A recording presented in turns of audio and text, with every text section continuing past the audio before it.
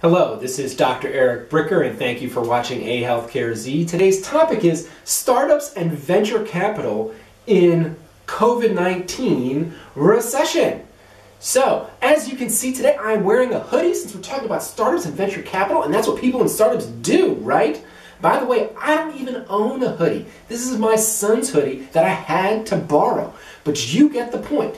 Now, $8.1 billion was invested in healthcare technology startups in 2018, and that was the most recent year I could find, and that was a 400% increase in healthcare technology investments in over 5 years. So while we talk about quote-unquote trillions of dollars these days, keep in mind that $8.1 billion is real money.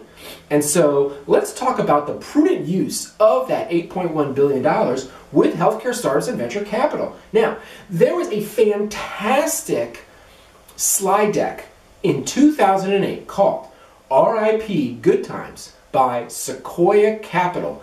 And it was at the beginning of the last recession, and it was their message to their portfolio startups. And many of the lessons and instructions from that slide deck are very appropriate for today. Now keep in mind, 2008 was 12 years ago. Many people in healthcare startups are young, like 25, which means 12 years ago they were like 13. So they might have missed this because they were too interested in like Pokemon.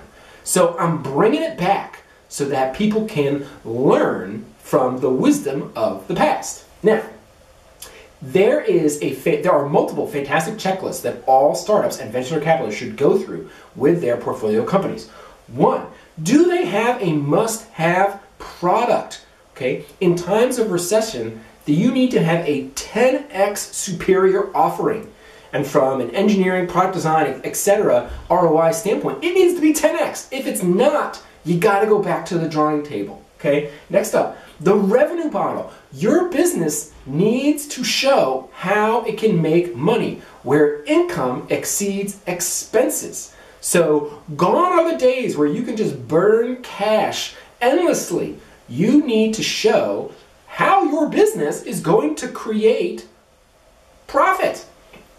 Next, the sales process must be understood in detail, especially for healthcare startups. This is very challenging because it's a business-to-business environment. It is a complex business-to-business sale, and I have seen many organizations that have fantastic products and services and technology, but they do not understand how to sell in healthcare to businesses, whether those businesses are hospitals, physician practices, insurance carriers, employers, yada, yada, yada. Okay, so you have to understand that in detail. Next up, how will customers pay? What happens in a recession? People don't have money anymore. Organizations and businesses don't have any money anymore. So you need to have a very clear understanding. You need to have tremendous empathy to understand how your customers are going to pay for your service. Let me give you one example of how to solve that problem. Because your service specifically generates cash for your customer, and you don't charge them anything until after that cash has been generated, and then they just pay you some of it. So in other words, your product or service pays for itself. Next up, competition. Oftentimes in a recession, the large incumbents are the safest, best way to go. Or the employers are so busy laying off their employees that your competition is like a priority competition with just those layoffs. So you need to understand, it's not other startups, okay? It's generally not other startups. You need to understand how those incumbents and other priorities like layoffs are going to get in the way of your startup succeeding. Lastly, cash. It's actually very simple. And in fact, go to Y Combinator, and they have fantastic videos on YouTube about how you track cash in a startup. And guess what? Many startups do not track cash effectively. It's called looking at your bank statement. It might be looking at your bank statement daily, weekly. It's probably not monthly. You need to look at your bank account probably more frequently than monthly to see how much is in there, how much is going out, and how much, if anything, is coming in. Next up, profit. You need to become become what is referred to as ramen profitable. In other words, you need to keep your costs so low that the people that are found in the company and are actually delivering the product or service are so cheap that all they're doing is living on ramen. And are you making enough money to support your life while living on ramen? And once you get to that, guess what happens? Your cash burn runway immediately goes to infinite, right? So you've got a cash burn rate, and if it's in excess of the cash coming in, then guess what? Your company will die at some point. It has a death date. But as soon as you become ramen profitable, that goes away and your timeline becomes infinite. So that is incredibly important. Okay, so literally, I wrote checkboxes here because you need to go through each of those checkboxes. Now, there needs to be an operational review as well. One, you need to decrease headcount, okay? The most important thing here is that you actually decrease the headcount.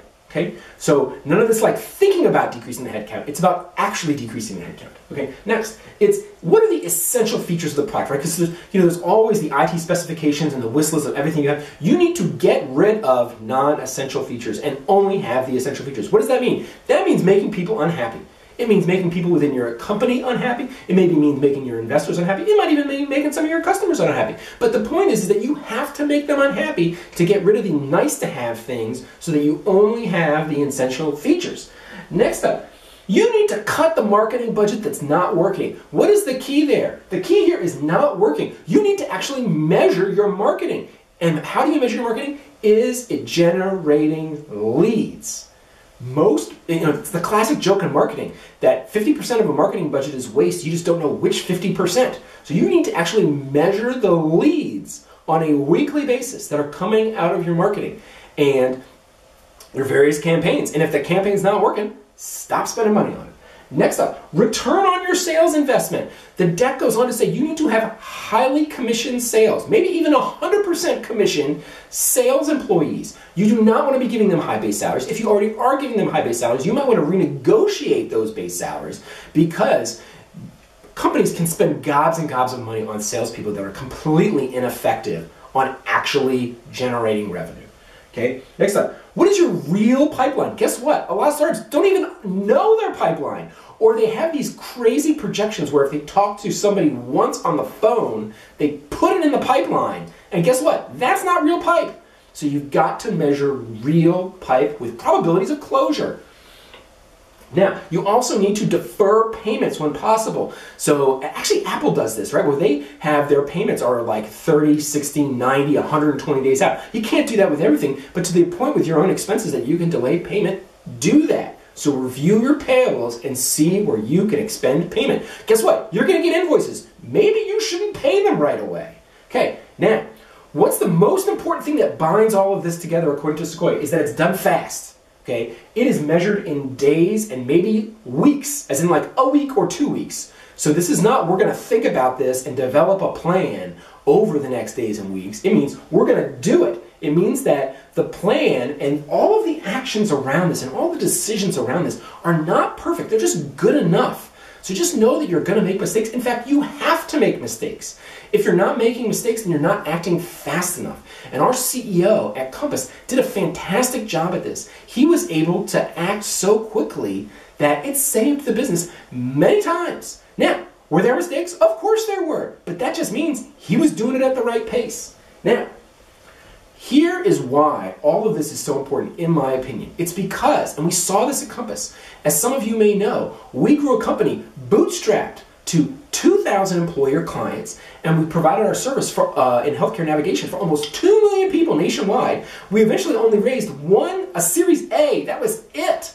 And we were able to be successful where so many other companies that had so much more money than us were not successful. And that's because smart decisions and effective action win.